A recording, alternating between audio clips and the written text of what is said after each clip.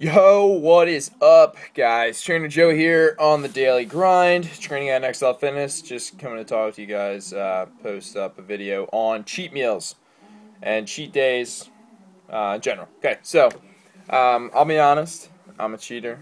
I'm a bad man. I've cheated on many meals before, and I don't think that the other meals are really happy about my cheating. You know, I tried to tell people not to cheat on their meals, but it happens. It slides, you know.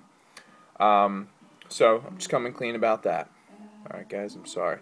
No, but in all honesty, I do cheat. I have a cheat meal. Sometimes I have a cheat day. It depends on what's going on in my training. If I've been training, balls to the wall for a couple weeks, I'll have a cheat day, which is probably going to be like on a Saturday or a Sunday. And a cheat day is just a free-for-all if I can eat, all those guilty pleasure meals all day, whatever I want, and be totally fine with it. Pretty much what it is actually, though, is instead of, more of my concern for my health, nutritionally wise, for a cheat meal or day, it's more for my head. It's more psychologically. Just because if you're sitting there all day and you're planning out like your meals and you gotta cook, you have to make time to cook, and you're like, oh my god, how's this food going to affect me? So you're like really bugging out about how the food is.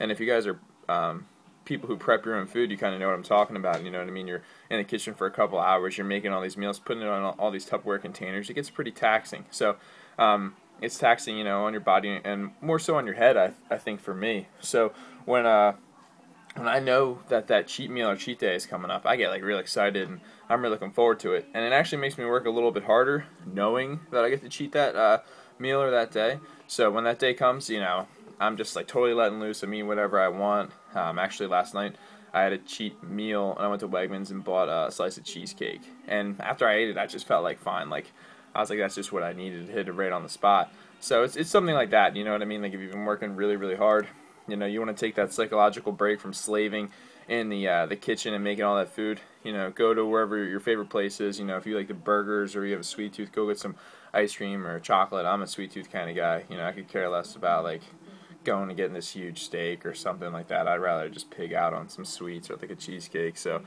that's what I'll go and do. But yeah, it's a huge mental break. There's psychological benefits, like I said. You're not going to be as stressed out. And if you start to like plateau or you're starting to fatigue in your workouts, maybe you just need a cheat day. It's as simple as that. Like people like totally overlook that. Now, on the other hand, all right, you can't be the person who's going out, pigging out on sweets and eating junk food all the time and thinking that you can still get cheat days. No, like you have to take it super seriously when you're training or when you're dieting. Stay strict to your plan, and when you're, staying strict to it, then you have those cheat days, and then you reward yourself. But if you're someone who's like going out and picking out right away, I would say the first thing to do is just clean up your diet first, and then take steps from there. But I'm talking to all you people who do the meal prep, and you know what it's like to have a really strict diet, and you kind of are like taking a mental hit on being so prepared all the time. So yeah, have a cheat meal, have a cheat day. I would say have a cheat day, once every 6 weeks, 5 to 6 weeks. Cheat day or cheat meal can probably be like once a week. Like I said, I do it on the weekends. Throughout the week, I'm pretty strict on my diets. It helps with my work schedule too. So play it into your schedule, see how it works out, and go pig out every now and then. It's not a bad thing. It kind of resets the body. We talked about motivation a little bit earlier. It motivates me, especially after I eat a piece of cheesecake, to be like, damn, now I need to go hit the gym. So you guys know what I'm saying. All right, happy Monday. Mondays suck. But anyway, we're looking forward to that Friday. And then my birthday's in a little bit too, so I'm looking forward to that. So what motivates you? What are you looking forward to this week? Get after it. Later.